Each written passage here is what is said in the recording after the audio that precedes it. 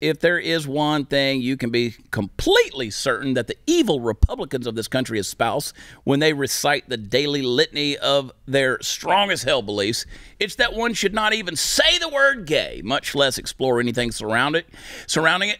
Wait a second, I'm describing the people in places like China and the United Arab Emirates.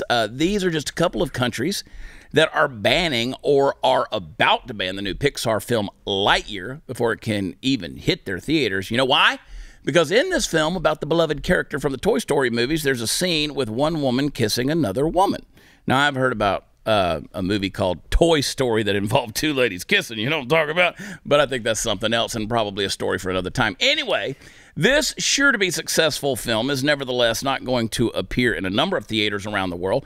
Now, please correct me if I'm wrong, but the last time I checked, wasn't the United States the country that everyone thinks of as the worst in the world when it comes to treating gay folks? Don't we sort of have a reputation as being the hate-mongering, two-dimensional bad guy characters in the socio-political mix, always twirling our dark mustache and saying things like, "We don't like your kind around here"? Now, Disney and Pixar are mildly upset about the fact that multiple countries aren't going to be showing Lightyear.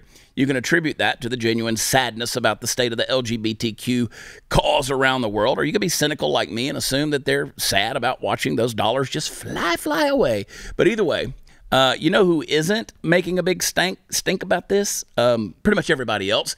Where, I ask you, where are the Twitter mobs to jump on top of this situation to make everything worse the way they usually do? Where are the outraged woke allies demanding that set in their ways countries with actual anti-gay laws change their tune?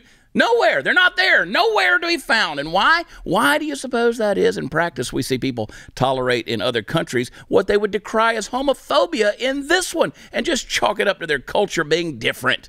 The real reason behind it is insidious, but stupid at the same time. You see, the left, as we all know, seeks to subvert the dominant paradigm. You hear me say it every time I talk about this. For generations in this country, that was a society built on the foundation of Judeo-Christian values, and it's that Judeo-Christian part that the wokesters are really afraid of. It's those values that they fight day and night to get rid of because that's what's been here historically, and it's what stands in the way of their hypothetical and mythical utopian dreams. Nobody in the woke left, or at least very few of them, cares what the Muslim world thinks about gays. They could be throwing gay men off the buildings in Saudi Arabia, and all the wokesters will focus on someone saying a naughty word that might offend some gay people over here. It's the dirty little not-so-secret of the left, folks. They don't actually care about any of the groups they supposedly represent. So when Lightyear comes out, you can pretty much bet the farm that anyone in this country who speaks out against it showing a homosexual relationship in a kid's movie will be lambasted to infinity and beyond.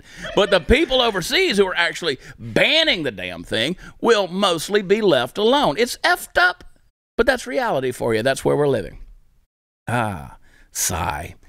Well, there's another Pixar movie I won't be seeing. I don't care. I just don't care. I just don't care. I don't care. I mean, you know, at the end of Star Wars, they had to put the gay kiss in there. I just don't care. I don't care. I've seen a lot of crazy shit in my life, including Christina Aguilera's penis. Have you seen this? Look at her. I mean, she's up there. I hate that this is blurred out.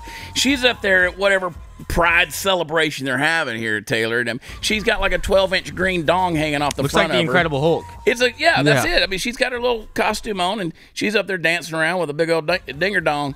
That's a lot right there. That's a lot. Very kid appropriate for sure.